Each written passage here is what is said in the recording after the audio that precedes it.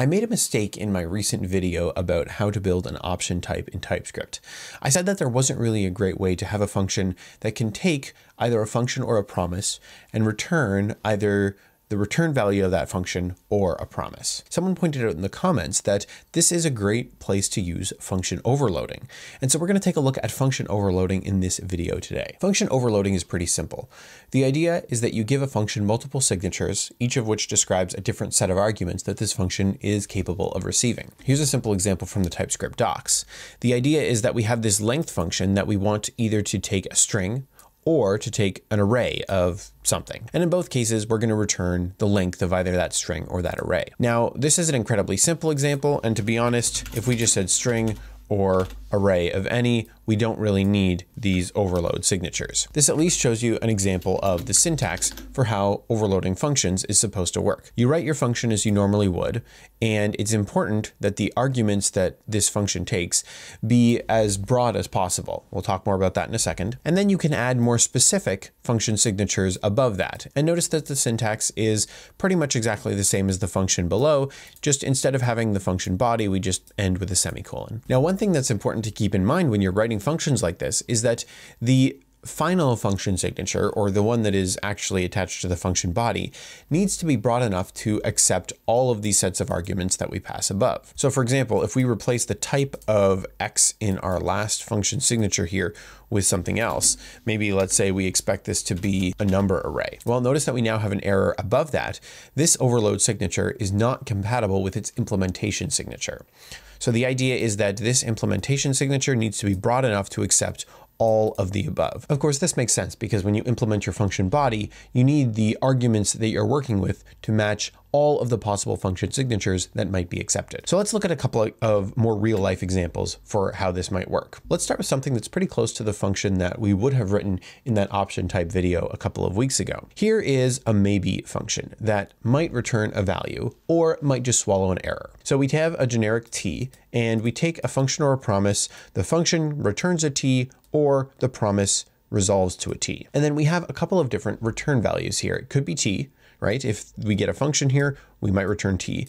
Now, if the function throws an error, we're going to return undefined, so we need to include that. Or we could receive a promise, in which case we have to return a promise. The promise could resolve to t, so this is a promise of t, or the promise could reject, in which case we need to return a promise of undefined. And so this is a pretty complex function signature, but it's fairly straightforward for us to work with. We can check to see if the type of function or promise is a function, and if it is, we can call the function and catch the error returning undefined if there is an error. Then of course, if this is not a function, we know it's a promise, and so we can resolve that promise, and we'll just add a catch on here that returns undefined in the case of an error, so that now maybe will always resolve, it just might resolve with undefined. Now the function signature here is not the simplest function signature, but it's not really that hard to follow. So where does overloading come in? Well, let's take a look at what happens when we use this maybe function. Let's look at the promise one first, actually, because this is a little more straightforward.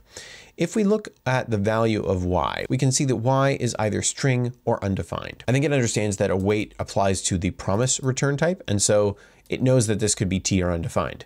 Of course, if maybe does not return a promise, then t or undefined is what we get anyway, so the type kind of collapses to just t, in this case string, or undefined. However, we don't get that when we just pass it a function, or maybe more specifically, when we don't use the await keyword. If we hover over x here, we can see that we have the full possible return type, string, undefined, or promise of string or undefined. And that's not really useful as a consumer of this function. It would be much better to know that this is going to return a string or undefined and not have to worry about the possibility of a promise here. So this is a great place to use function overloading. Function overloading does not make your job as a function writer easier. It gives you more code to maintain. However, as a function consumer, it definitely gives you clarity. So let's write two overload signatures for this function.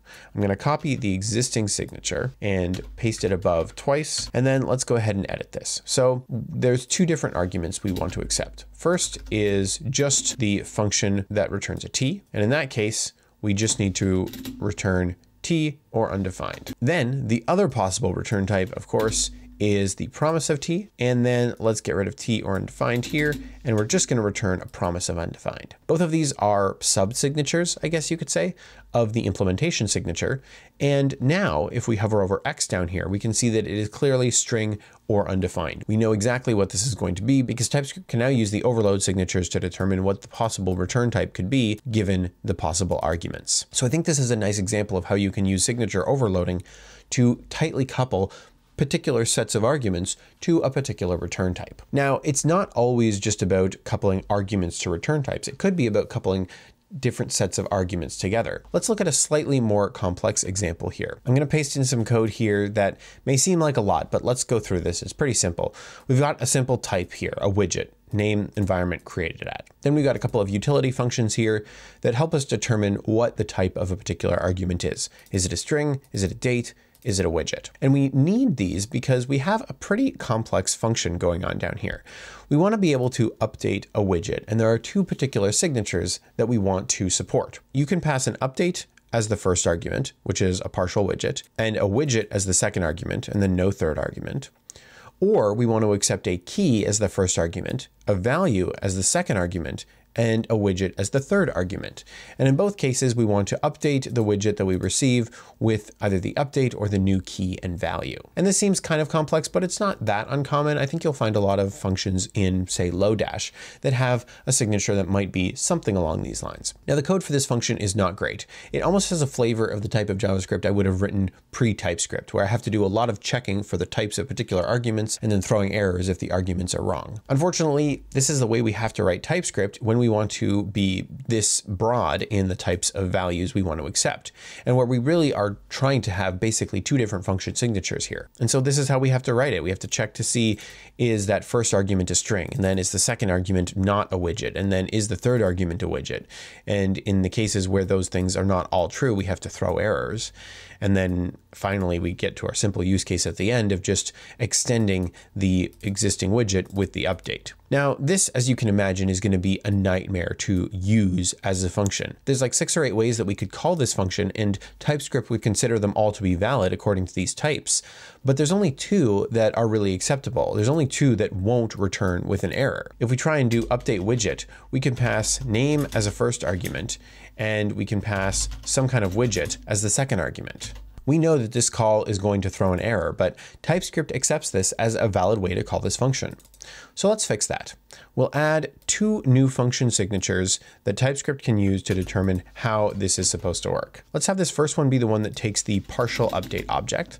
So we'll just have the partial widget as our first argument, and we'll have the full widget as our second argument, and we have no third argument in this case. And in this case, we don't need that generic, so we can drop that. In the second example here, we only will accept the key as the first argument, the value as the second, and this third argument is not optional. We need that widget there. The way this works is that TypeScript will use these 2 function signatures as the valid signatures that we can use when writing this function. It won't allow us to use arguments that don't match one of those 2.